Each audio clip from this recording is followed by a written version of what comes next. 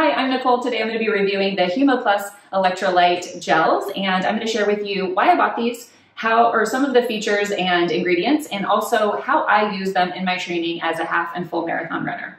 So first, I bought these because I have been a longtime user of gels as I have been training for half and full marathons. So anything over 90 minutes, I'm going to want to take a gel. I had been using a different gel for a long time, but I was having some urgent bathroom breaks, to be honest, and some issues with digestion. And I was looking for a gel that was a little bit more natural and that had more natural ingredients. I tried several gels and then I ended up with these. And a big reason why I chose the Plus is because it has double electrolytes. So I prefer not to drink flavored electrolytes when I'm running. So I liked that this has, it also has carbs, but it also has electrolytes. So I like that it has both. I also like that the multi-pack has a variety with caffeinated and uncaffeinated and a variety of flavors. And I find that all the flavors are, they're all berry type flavors and they're really good. I don't really have a huge preference of the taste, but they go down pretty easily. You do want to take them with water, but just so you want to be carrying something, or if you're doing a race, you want to make sure that you're taking it at a race,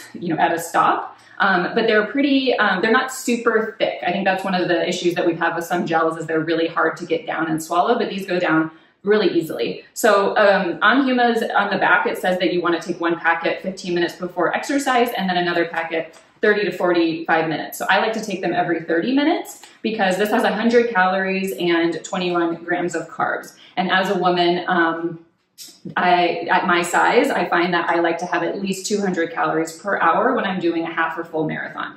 So I'm taking multiple ones of these. I like to alternate the caffeinated with the non-caffeinated. That's my personal preference. But one of the best things about these gels is that it is natural. So the first ingredient is grape juice concentrate, and then brown rice syrup, strawberry puree, blueberry puree, powdered chia seeds, pomegranate juice, coconut water.